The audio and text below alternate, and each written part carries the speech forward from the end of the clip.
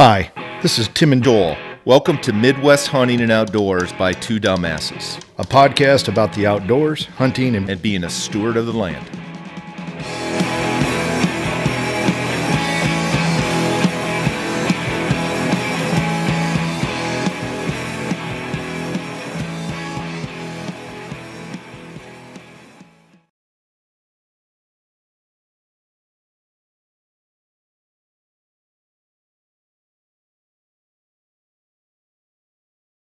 Welcome to Midwest Hunting and Outdoors by Two Dumbasses. We've got Tim. We've got a special guest today from Pheasants Forever, which we'll introduce here in just a minute. But we always start off our episodes with, what have you been up to? Oh gosh, Joel, what have I been up to?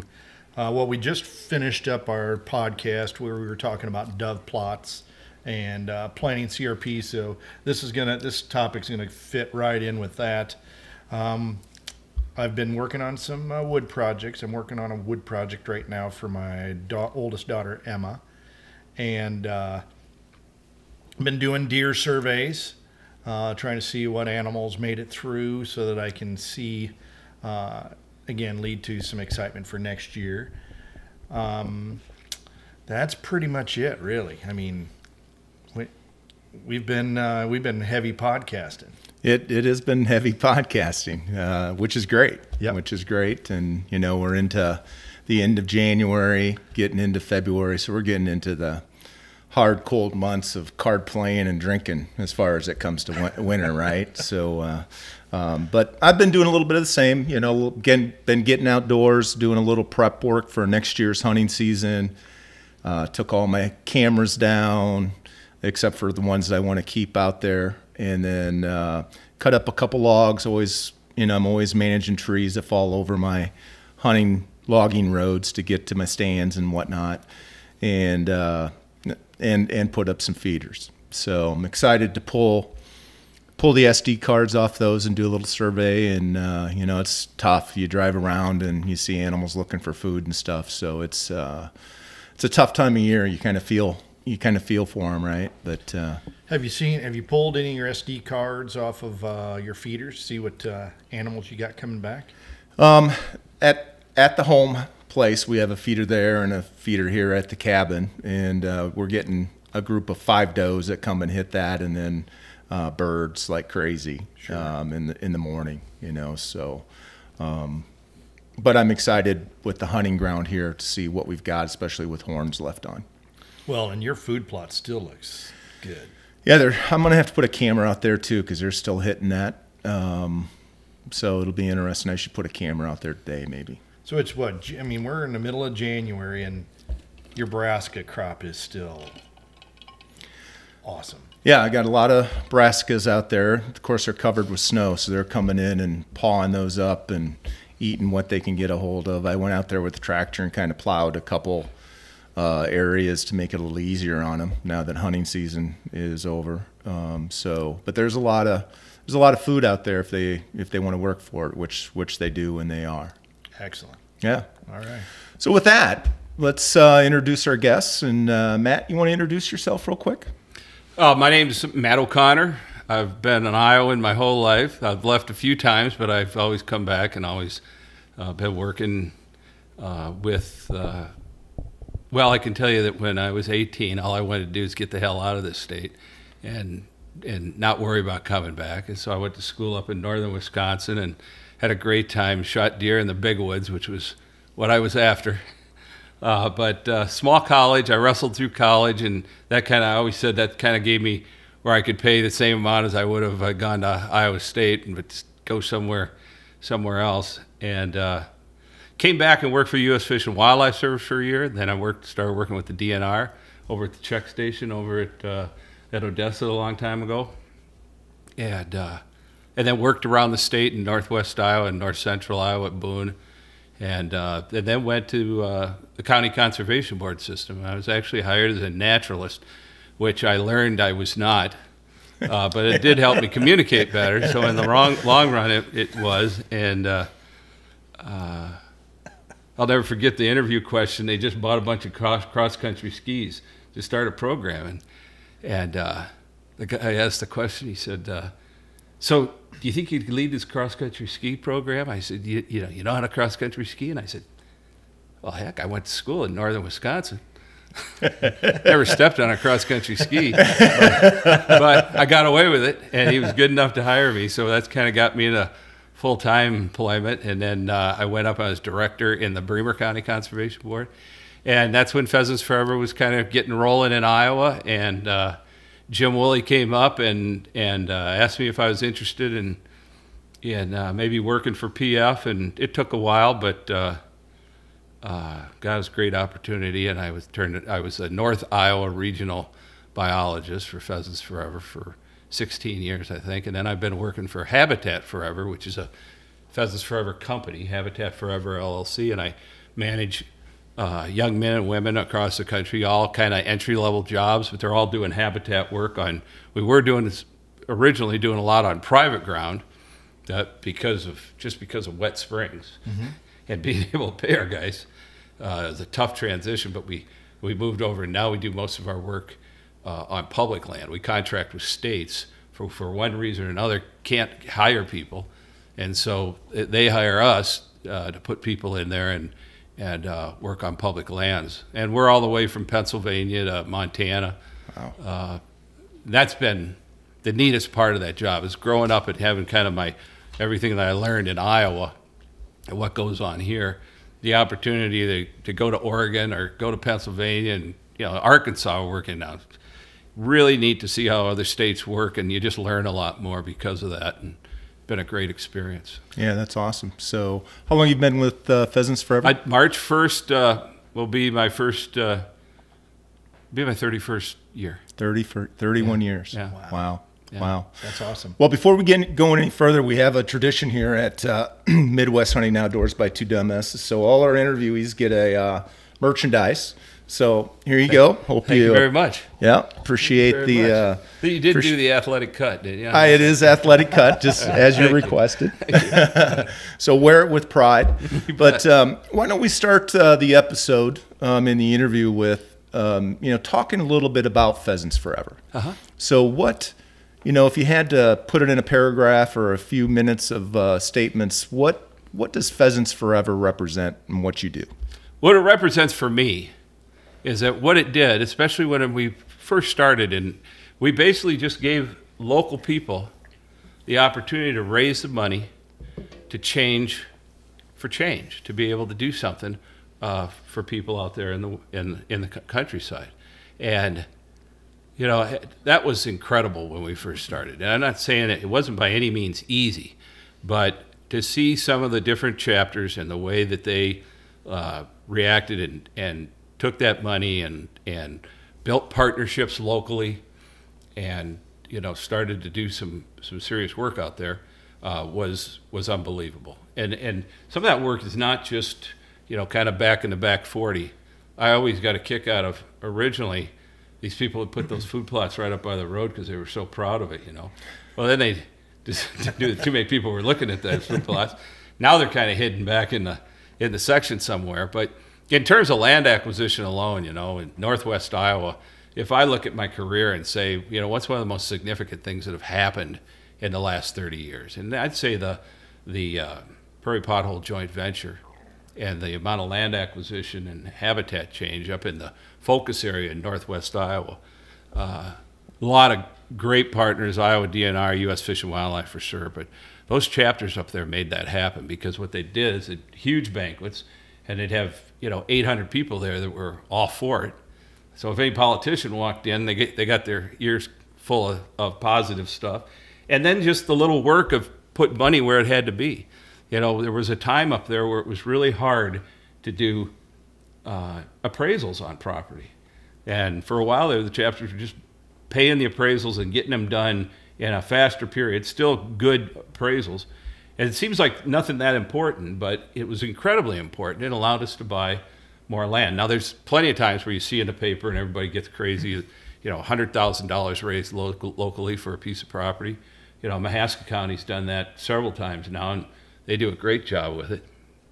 And those are great and a hell of a lot of work, but sometimes just helping out a little bit and being a good partner changes. They changed the face of that landscape up there in northeast Iowa with things that we wouldn't even believed in back in 1980, and changed it a lot. And so that's been good. And even though I start off with land acquisition, if you think about, or one of the neat things about our chapters, that we still spend, even today, about 75% of our money on private lands.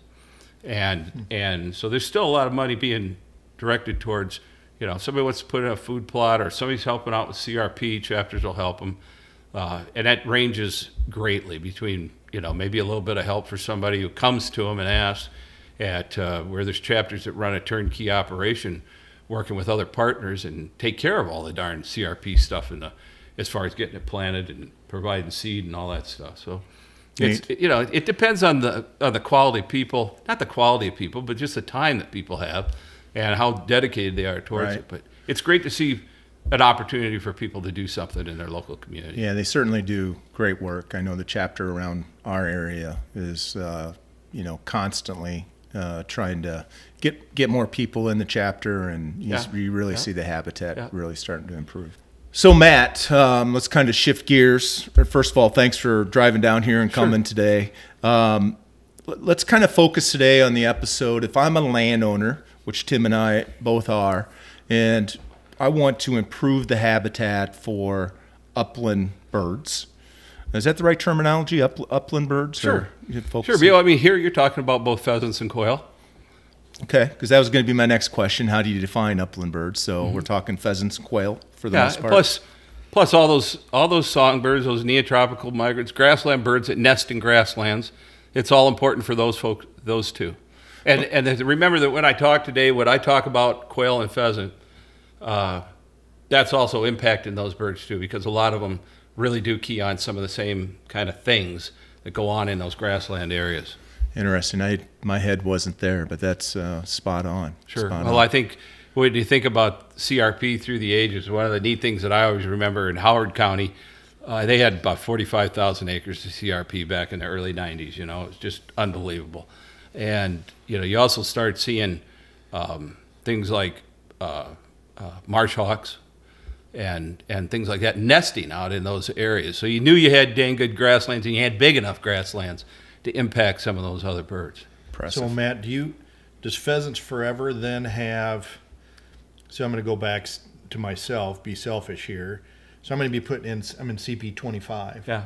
Does Pheasants Forever have any like Pheasant Forever blends that they recommend? Yeah, that's what I do. Really? Yeah. Yeah, I sell seed. I market for the Iowa Native Seed Growers Association.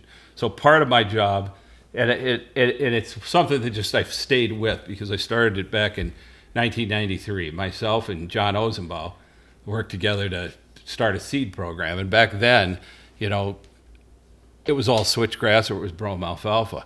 And, we were big innovators when we set out a 5-grass mix, and made people think about it a little more diversity out there. And it's not the greatest mix in the world. It was good back then. But we've learned things that's got to be more diverse than that. And we did a great job. And I tried to just push both landowners, but also push the people that are talking to landowners, the nature, whether it was NRCS or DNR or Pheasants Forever, just try to push the bar to more diversity and more things out there in those fields than just a single, than just switchgrass. And although switchgrass is a great cover and great stuff, what we're really talking about out there in those fields is nesting. And that's got to be the number one priority. And what are we going to do to make it attractive for nesting birds? Okay.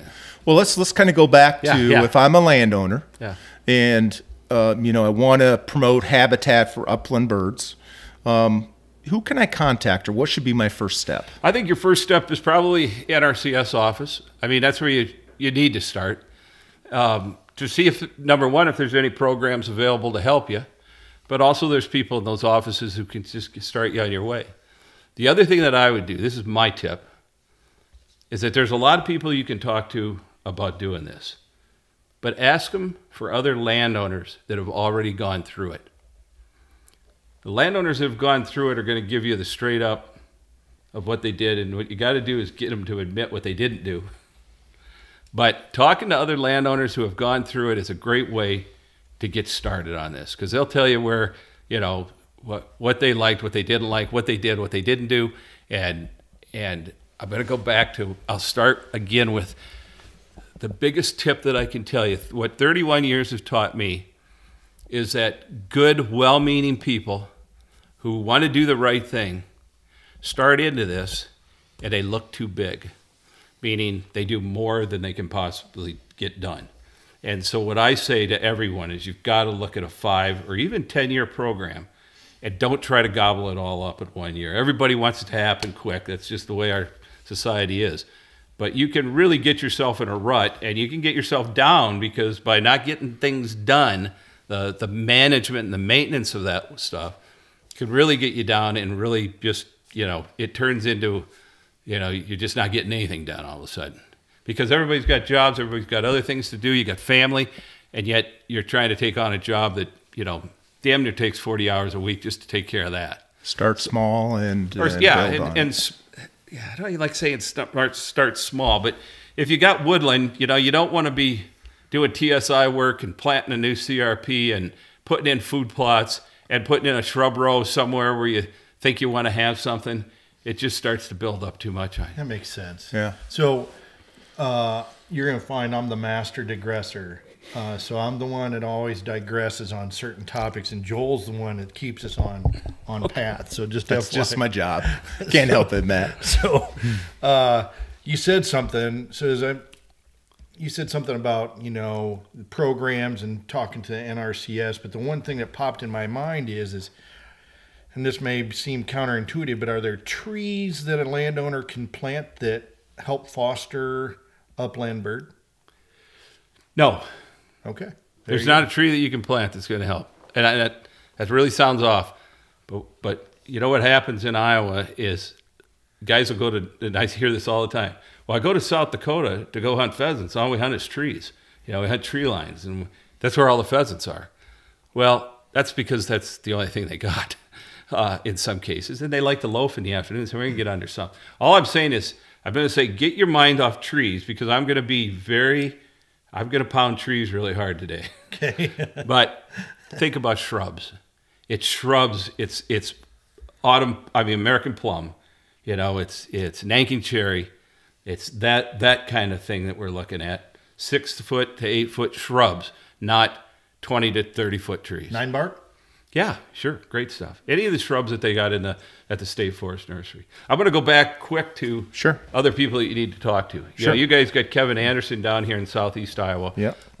DNR private lands biologist. You know, great contact. Is so busy that those guys are great, but they're so busy that, you know, they may push you to someone else, but he's a very good source. I think you've had him on for a podcast. Yeah, 24 counties I think he has. Yeah, but they've got some other people underneath them. But then there's also Pheasants Forever. You know, we have farm bill biologists now, and those farm bill biologists do a great job and are focused on doing these types of projects. You know, they do a lot of work with CRP. They do a lot of work with EQIP, and those folks are out there, and there's getting to be more of them. And the other thing is, NRCS again has hired about 90 new conservation techs in the state. And so those offices that seem lean there for a lot of years are starting to build back up with staff, and that staff's able to do more things. But our farm bill biologists, the DNR private land specialists and biologists are great people to see if you've got one that's in your county. A lot of them will have 5 counties. They may be in your county for a short period of time, and then they go to another one. But if there's a cycle, and if you get on their list, they'll get there and help you out. So if someone touches base with the DNR and the NRCS, but ultimately come to you or come to Pheasants Forever, what next? I mean, what's the next step after that? Do you guys come and visit the property? You talk through what they want to accomplish. Just kind of walk me through. Well, there's some, like. I do a heck of a lot of work over the phone, just because it's all over the state. But it still amazes me the number of people that just like me to walk through the system for planting natives. You know, what do you need to do? And I just walk them through that. And I get a lot of people that say, God, just thank you. It just helps a lot here in the whole system. So Yeah, if you can get them out to look at the property, that's great. And you ought to be able to, someone in that group ought to be able to get out there and help you. But, just doing some of your own research on it is good to do. Okay. And everybody's got a secret. Everybody's got an idea. What I'll tell you is that over the years that I've been with Habitat Forever, I've been, where the buck stops on probably about 500,000 acres of CRP seeding. I haven't planted 500,000 acres, but I planted a pile of it. But I can tell you that, just hearing what you need to be aware of for not just the spring for sure, but 2 years past, you should be on, have an idea of exactly what you're going to need to do out there. So, and this CP25 is not, we build habitat for upland bird. We're also building habitat for white-tailed deer. Absolutely. Right? Absolutely. I talk to you guys all the time. Taller grass, bigger, thicker. Yeah, and I actually used to have a white-tailed deer mix, because you're right. What we're looking at. So southern Iowa, a lot of the stuff's got trees around it. All the fields do. And, if it's just a big field of brome, or if it's pasture, those deer come out wherever they want to, and what natives will do is they'll tend to trail those deer down, and just because it's big and thick, instead of coming out anywhere they want, they'll tend to find a place or a few places where they like to come out. That's good for deer hunters. And then if you use any kind of food plot, you put a green browse mix out there, somewhere out there, they'll tend to head that way. So one thing that it does positively for a deer hunter is that it makes great habitat. The turkeys, our turkeys always nested in the woods. They nest in dang big prairie grass as much as anything now, or they tend to. There'll be turkeys nesting out there. There's pheasants that use it more so in the wintertime. Not the greatest nesting cover, but if it gets diverse enough, it can be. And then it's great. Deer love the dang, big old prairie stuff.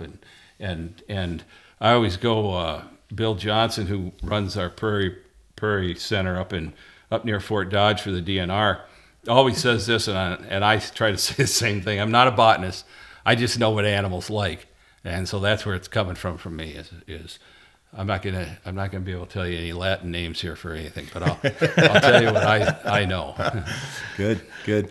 So let's stick with CR25. You got CP25. Yeah, sorry. So when you sign up into CRP, you're signing up, and if it's a general sign up, or if it's even a continuous sign up, there's going to be different practices that you're signing up for. So in North Iowa, a lot of what they do is CP, conservation practice, 27, 28. That's for shallow wetlands. So the 27 is where the water might stand. The 28 is the upland around those. So you probably got in under general sign up. Yep. And you're going to go under what they call rare and declining habitat, and that's CP25. So that's a mix. And it was at the time that it came out, it was a great step for USDA and the U.S. Fish and Wildlife Service and the people promoting more diversity out in those fields. And it's an excellent mix. And I'll talk it till you're tired of it here. But the steps that I would say, what's most important when you're going into CP25 is taking care of that cover, what's there, whatever's there in the fall before. So what are you planting into? So we planted, so I had corn on this year, but I've since had it baled. Yeah. So we're pretty much at bare ground. Absolutely solid. Yep. And what I tell people is the best medium that you can plant into is soybean stubble. You've got some nitrogen in the ground, you've got a bare surface. It's perfect for planting natives. If you talk to the state in almost all their seedings will plant soybeans for 2 years to kind of get rid of weeds, but also just get that ground in perfect shape to seed into. So I tell people, try to make your area look like a soybean field. So if it isn't corn, the most important thing I think is to cut it and bale it in the fall and get that stuff off. You're going into a soybean field. If it's brome, and this is kind of harder to do, but if it's brome or if it's old CRP that's basically turned to brome and reeds canary grass, what you want to do is you need to at least cut it, and hopefully cut it and bale it in the fall. Let it green up, spray it hard with Roundup, 2 quarts of Roundup in the fall. If you let it come up a little bit so it's more closer to 9 or 10 inches rather than 4 or 5 inches, you'll have some material there. And this is hard. They don't have to do it. But if there's a way you can get out and burn that area off with fire in March, what you end up is your soybean field. But what's going to happen also is that soil's going to warm up because it's all black. You've burned off all the dang duff that's been building up there for 10 or 20 years. So you're bare ground like a soybean field. And when you burn it in anywhere in Iowa where CRP's been sitting for 20 years, you see the damage in the field. As a biologist, I shouldn't call it damage, but you're going to see all the gopher mounds, the ant hills, and everything that's happened over the last 20 years. That there's nothing wrong with planting or doing what you want to do, but it's just miserable to drive over. It's just, you're going to have to deal with that when you plant, when you mow, everything that happens the next 2 years as far as maintenance. You're going to be bouncing over that thing, smacking your head against the side of the dang cab because it's so rough. So when you burn it, you see all that, and you could go out and lightly disc and just kind of clean the field. The good thing is you don't have to do the whole field because maybe the whole field isn't bad, and you can just do where the problem sites are. All right, so we're now going back to that corn field that's been baled. I won't need to disc that though, no, right? Don't touch it. Okay. Right. Good. Every time you touch it, it's just going to cause more weeds. And so any disturbance you want to get away from, there's going to be times where you just have to. There's one county up in northeast Iowa that's just telling their people you got to disc it up. But they're saying that it's just so rough up there that, this is a chance. And I hate to use the word because it's, the words that we're going to clean it up a little bit. That's not a good habitat word in Iowa, but you hear it all the time.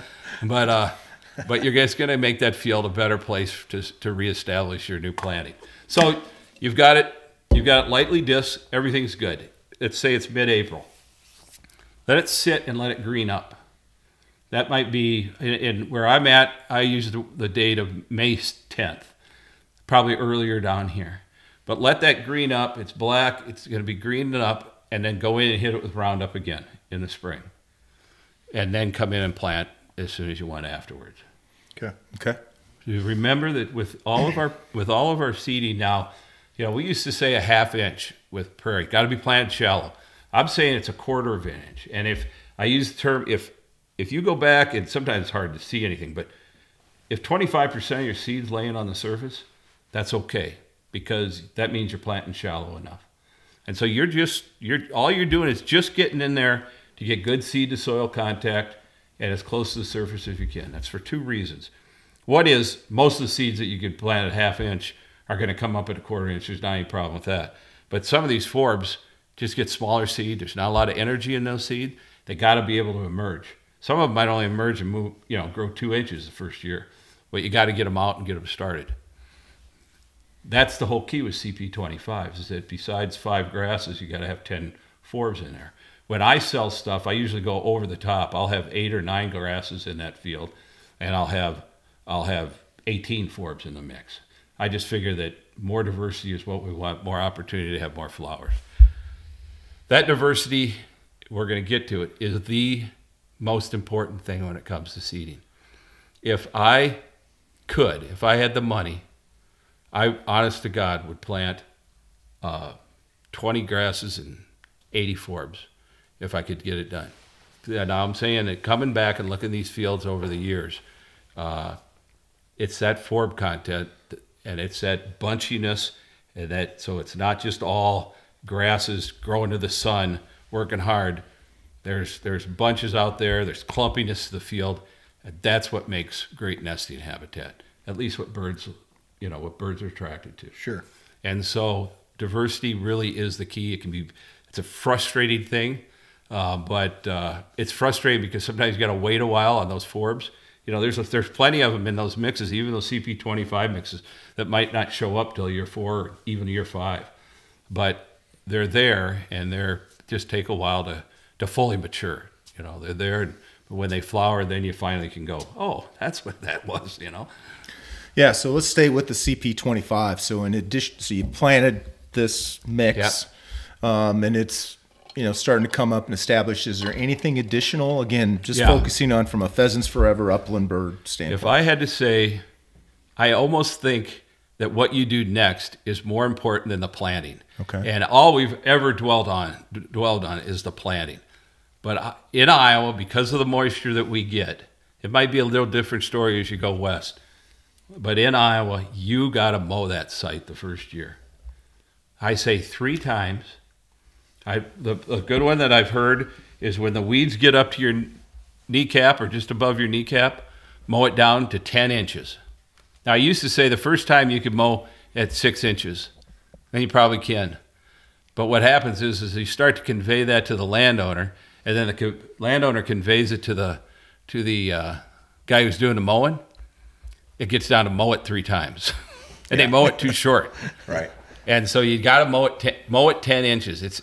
You'd think the mowing is, I use it because it's a good catch line to use.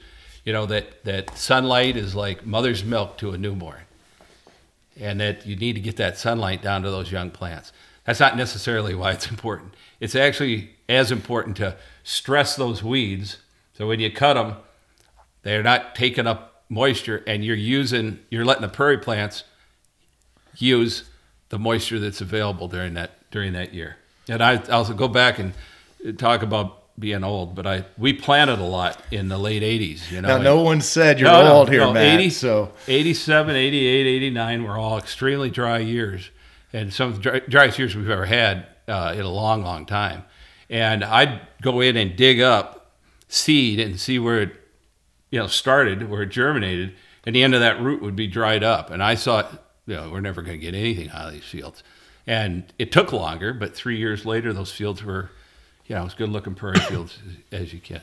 So it's important for those plants if we do have dry years. And we just don't have that anymore in Iowa. Maybe 2011 or 2012, whatever it was, we had a little drier year. But, you don't think about that much. Knock on wood, we don't want that's been a good thing and a bad thing, but we can get to that later. We usually get a good drought period down here. You're right. In southern Iowa, after June 15th, it can cut off even before that. It's pretty dry this year for about 6 weeks there, Yeah. Going into late summer, early fall. I'm not a native of this area, so I'm still learning down here. But from what I've been seeing, there's usually 3 to 6 week stint that, boy, you can't buy a drop of rain. Usually in Iowa, if it's CRP, you've got till July 1st to get it planted. It's earlier than that when they give you your paperwork, but usually they open it up. If it's any kind of year, they'll open it up to allow people to get everything done. And as long as we keep getting rain, there's nothing wrong with that. But if you can, the sooner you can plant, I think is the better. Okay. And that's just, once you got that early work done, get it in the ground and then be prepared to mow. So from a selfish standpoint, so again, we're back to the baled cornfield. Here is what I was thinking. I was thinking, gosh, I'm not going to need to put any Roundup because I've had crops on it. I can go ahead and just plant the seed right over the top of that. Mm-hmm. Are you suggesting that, hey, I wait for it to green up and then Roundup? Yeah, because there's nothing wrong. You can wait here because if you don't get that in till the end of May or 1st of June, you're still fine. There's not a problem there. Okay. But just being able to take care of that first flush of weeds will make you not as nervous the first year. Okay. You just take the whole first flush out of the picture of weeds, and it slows down your mowing. If it works out right, if the weather works out right, sometimes you can cut down to 2 mowings. So if it's that cost of that spring spray, you might be able to get that back and maybe some less mowing. But I think if you can do it, I think it's extremely important because we know that brome and Reed's canary grass, whether there's a little bit of dry weather, they'll shut down. They might not take up and die in the fall.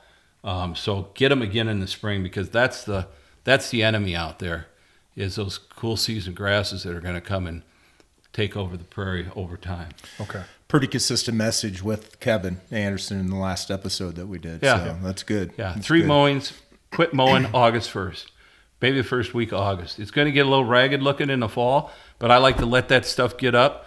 One thing, because I know we got a bunch of hunters out there who'd like to be able to use it, let it get tall enough so maybe you can hunt it the first year. But I do it because I want those plants to have a chance to grow up, build up a little bit of energy. Most of their growth is in August. And with our weather, hell, we get good weather clear up till October darn near. Let those things grow, and maybe you'll see, you know, I always say, if you go out there in mid-August and you see partridge pea, which is pretty identifiable, looks like little locust trees are growing up in your field. They got a yellow pea-like flower. I mean, if you see a picture of one, it's easy enough to go and identify it. There's black-eyed Susans that we put in every mix, and it's only there. It's a biennial, so it's just there to help the landowner feel like something's coming up the first year. You know, there's nothing wrong with them, and they'll tend to some degree, reseed sometimes. But they really are. They're there for you to see the first year and go, okay, something's coming up. Everything's okay. And then that's a B plus. You did a great job. If you want to get an A, you'll see some, if it's in your mix, some orange globe-like flower that's actually called butterfly milkweed. And if you see some of those, I tell people, there, that's an A. Yeah, you got an A. So, yeah, I never. You know, that's what my wife would be super happy about. In college, I was there. C's get degrees, and that's where I was at. So you know, that's. Yeah, my wife gave me a C+ on my garden this last year. She's tough. She's really tough. Grader.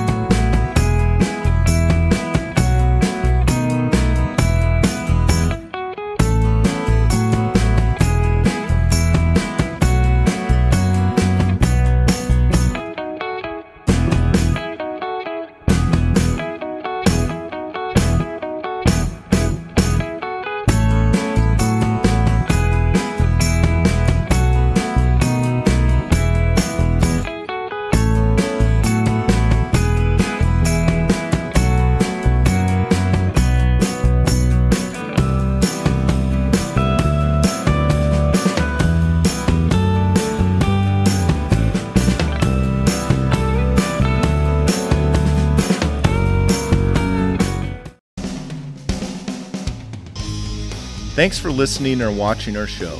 We have some exciting topics and guests coming up. We ask that you subscribe to our channel on YouTube and follow us on Twitter, Instagram, and Facebook.